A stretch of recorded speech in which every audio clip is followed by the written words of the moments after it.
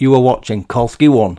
Hi, welcome back to Kolsky 1. It's the third time I've tried to film this bit. So today we're going to have a quick look at some FPV quadcopters with bolted on action cameras on the top. So we're going to have a GoPro 8, which is recording this at the minute.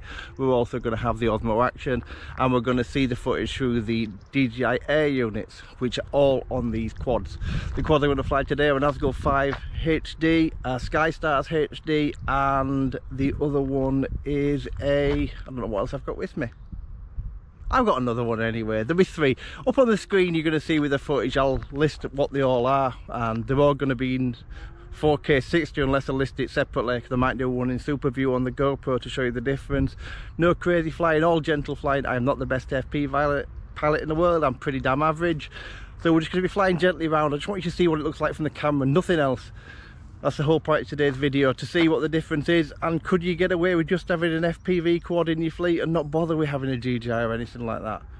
Biggest difference is flying at distance in one of these things is really not that easy. You need to have GPS and all the rest of it on your quad or be really good. I'm neither. I've got a quad that has the GPS on, and I'll probably do a video of that coming up so I can do some range on it and show you. But to me they're two different animals and I need both. So enjoy what's coming up. Like I say, I'm going to list on the top of the screen which is which, what you're watching and what it's coming from, and also I'll show you the footage from the goggles that I'm seeing each of these flights. Thanks ever so much for watching. You have a fantastic day, and don't forget, like, share and subscribe. So this is the gear we're using today. From left to right we've got the DJI remote, the DJI goggles, we have got a DC 5 HD, we've got a SkyStars 456L I believe, I don't know, I'll double check that, and that's HD. And then we've also got the Nazgul 5 HD, which is quite new out.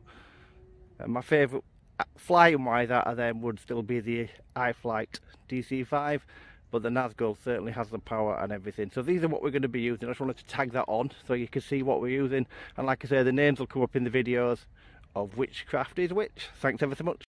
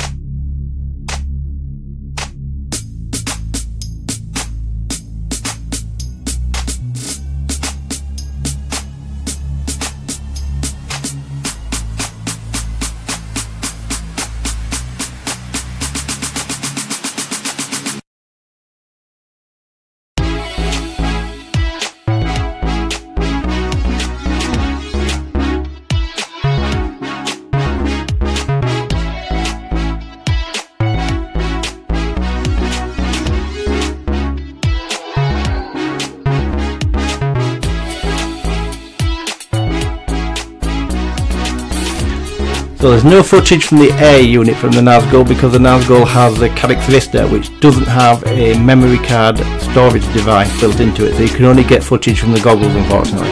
That's why there's none on here.